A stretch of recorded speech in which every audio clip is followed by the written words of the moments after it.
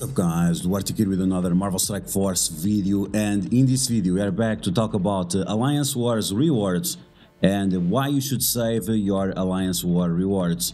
So if you are not aware, the Alliance rewards are going to be updated very soon, and they will include some ISO 8 Blue level 5. And based on some bugs that we had recently, it might be telling us that be careful, be on the lookout, maybe do not collect all your Alliance War rewards because you might get some extra value in that. So in this video we're going to talk about all of that, and as always, if you like the information on this video, make sure you share it with your friends on Facebook and Discord. If you're new to my channel, make sure to subscribe for more Marvel Strike Force content, and make sure you smash that like button. Okay, let's get started. Let's take a look at this. So these are the rewards that we have right now in Alliance Wars, depending on your ranking, of course. Right now I'm on Platinum 3. And I get just a little bit of ISO 8 Blue level 4. Now, this is going to be updated. Scopely wants to emphasize you more to play Alliance Wars and to gear up teams for Alliance Wars. So they decided that they are going to put ISO 8 Blue level 5 on the Alliance Wars rewards. And this is a good thing, in my opinion. It diversifies the game modes that you have to play. Which game modes are important? Well, all of the game modes now are going to be important. So get fucked, Commander. Either way, that's what is going to allow you to get the big boy Apocalypse.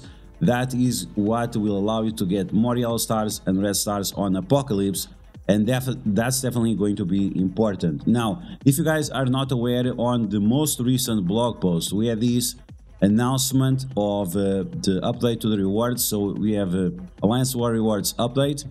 This will not go with the new season, new mechanic of Alliance Wars. That's only for the next patch. But before that, we are already getting the updated rewards. So not only they are going to update the rewards on the payout, they're also going to give us a teal gear orb. Now, this is not a big deal for me because mini uniques is something that I have in abundance of the gear T16 type. Most people have the same experience. They have quite a lot of the gear tier 16 mini uniques, and if you don't, you are over investing on characters where you don't need to invest so much. So keep that in mind. You should only invest still gear on the characters that actually matter at the end game. So any kind of raid characters or characters for Blitz or some ridiculous like that, or even some Alliance War characters, you don't need to gear them up to the maximum. Okay, so we have right here Teal Gear Orb. We're gonna get the Gear T16s in the center. So on the sides you'll probably get some Origin Gear and some other catalysts that are not important. It will cost 2,000, which is not a lot. The one we had previously, it was 1,500 if I remember correctly, so that's a good thing. Alliance War slots are also going to be added. We have 3 more slots for Teal Gear. We have 1 for Catalysts. This is very important. Make sure, guys, please, make sure you start farming your miasmas. Make sure you farm your astral energies. You are going to require all of these for Dark Dimension 6. I'm preparing for Dark Dimension 6 for already 1 month. Are you guys doing the same? After, don't tell me that, oh, I'm so behind. No, start right now. Focus on Dark Dimension 6. Okay, so 1 slot for the Centerpiece Catalysts. Then we have Mixed Gear, and then we have Teal Uniques. Hopefully it will be Gear T17. Probably not. Probably it's gonna be Gear T16, but whatever. Okay, then Victory and Defeat rewards. This is what matters. Depending on your league, of course, you are going to see a big update in terms of rewards. Not only the gold, but also ISO 8 Blue, Blue level 4 and Blue level 5. So if you think that Alliance Wars is not important, then you also think that the big Apocalypse is not important.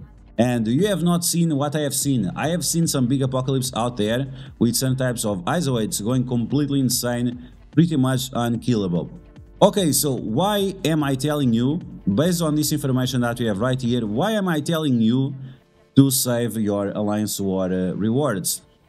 The reason why I'm telling you to save your Alliance Wars rewards, and I'm gonna show you, I'm saving mine as well. After this bombshell, I'm saving mine as well.